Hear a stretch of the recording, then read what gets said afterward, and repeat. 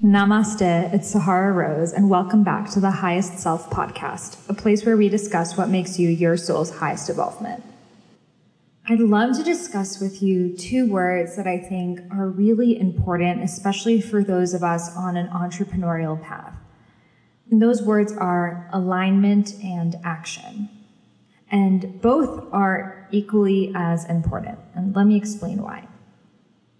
So in the entrepreneurial world, we see, the Gary V's and the Tim Ferrisses, and maybe you had an entrepreneurship teacher or a father, and it's very, very action-oriented. And it's, how can I make the most of the day? How can I get the most number of things done? How can I be more productive? How can I create more? Which is great. It's very much focused on doing that, which is a wonderful thing, and that's really how we create content. But what they're missing is the alignment, the what comes before that. How can I make sure these actions I'm performing are aligned with my integrity and my highest truth? So that action is missing the predecessor, which is the alignment. Now, when we look at the spiritual components and what many spiritual authors and yoga teachers and masters and gurus and Reiki practitioners and all of those people are saying, it's very, very focused on the alignment and making sure you're in a meditative state, making sure your chakras are aligned, making sure your vibration is correct, making sure your self-care practices are well. And it's very much focused on that. So, if you really want to follow a strict Ayurvedic day, you're going to spend your entire day just in self-care. You're going to be tongue scraping and dry brushing and oil pulling and neti pot and so many things that you wouldn't even have time to do the action. So we see a lot of the spiritual paths very focused on the alignment. But we, as spiritual entrepreneurs, have to have a good grasp on both. Because if we're not aligned, we're taking action that's not aligned with our highest truth. But if we're just focusing on alignment, we end up not taking the action and we end up stuck.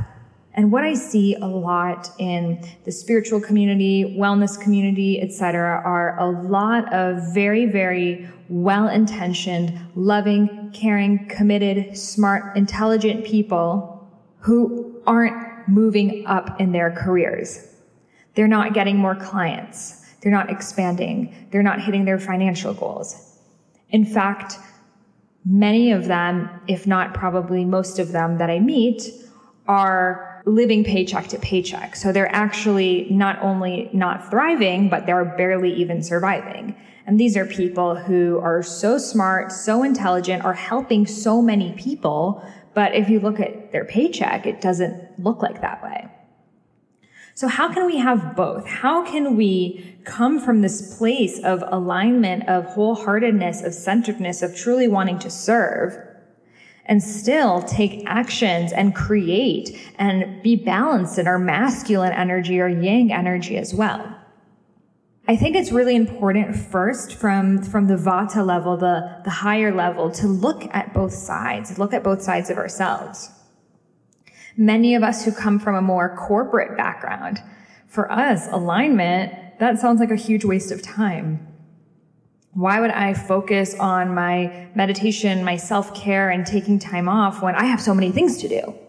So notice if you're coming from that perspective of, that's not worth my time. That doesn't make productive sense. What's productive to me is what has a tangible, immediate result. And that's how we've been trained to work and think in schools and in jobs. So don't be mad at yourself if that's how you think. You were just listening to what you were told. Now, others of us who come from a more spiritual background, I know for me, this was a big block I had.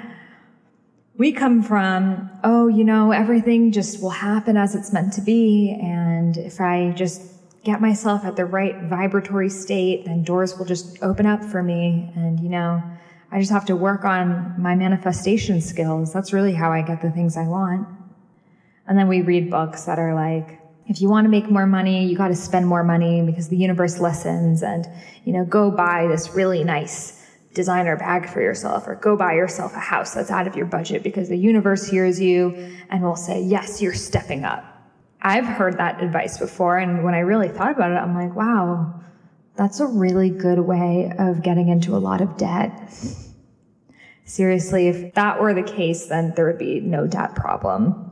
So how can we make the most of these two worlds? So I think first, notice where you are. Are you in that place where you're maybe spiritual bypassing? You're saying, oh, I'm not an action person because I need to be perfectly aligned and things will just happen to me. Or if you're coming from the super action state where you're saying, alignment, that sounds like a load of baloney, I don't listen to that. Then afterwards, begin the dance with the other side. If you are coming from this more action-oriented type of living, this more yang, this more masculine, put in your schedule things that you can do that just fill up your cup.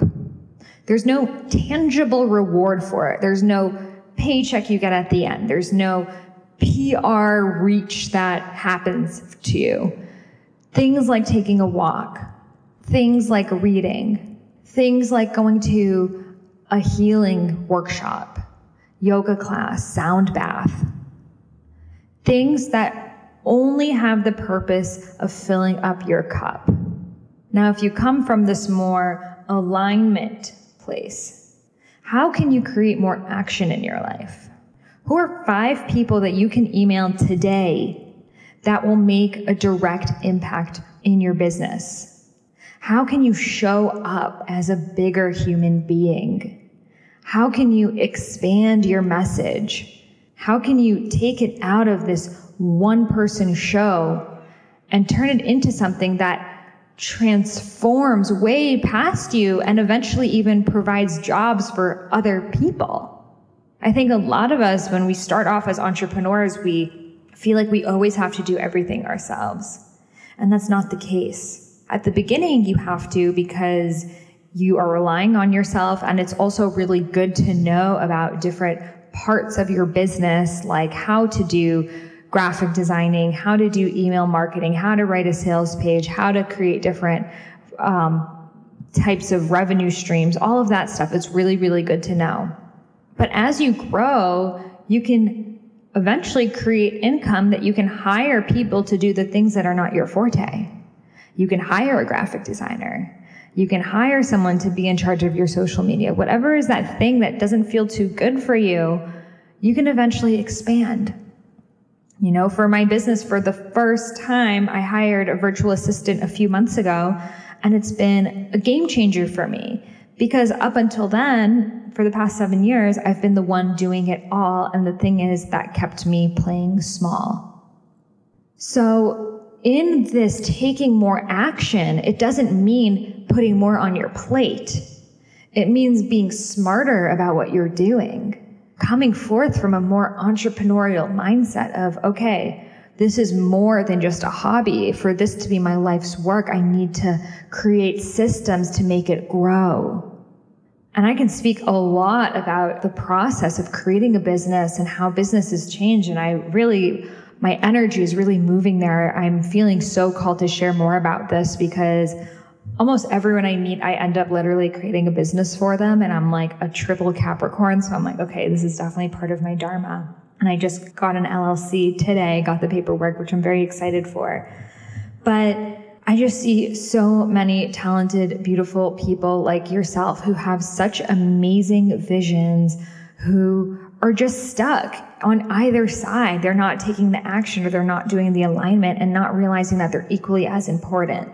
And what I think we need to bring to the business conversation is, why should I take care of myself? Why should I take these herbs? Why should I sleep? You know, a lot of these business entrepreneur gurus and teachers are like, yeah, just stay up all night. Sleep is for the weak. You only need 4 hours of sleep, and then work the rest of the time because you're not going to make money in your sleep. Well, that's a really good way of getting adrenal fatigue and burning out and never having the energy to actually run your business because you've burnt it out trying to get it up and running. Because the thing is, once you get your business up and running, you got to keep it running. It doesn't stop. You know, the hustle's really hard, but it continues. So we can't go full steam ahead because otherwise there's going to be no more steam left. So we have to weave in these self-care practices into our day the same way that we would meetings and grocery trip runs and picking up your kids from school. Put in that walk by the ocean. Put in that stretching on the floor. Put in that foam rolling. Put in that infrared sauna yoga. Whatever it is that fills you up. You're only going to be able to truly create a business you love if you're taking care of yourself. And you're also only going to be able to do it if you're taking action.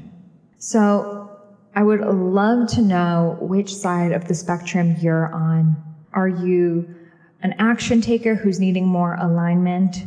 Or are you an alignment seeker who's needing more action? And maybe you're needing a little bit of both, because it is a dance, and I don't think any of us are like perfectly aligned or perfect action takers. We're somewhere in between. So just become conscious of where you are, and then start that dance, that push and pull of, I've been taking a lot of action this week, and I think it's really important for me to take this Sunday off to just sit and be.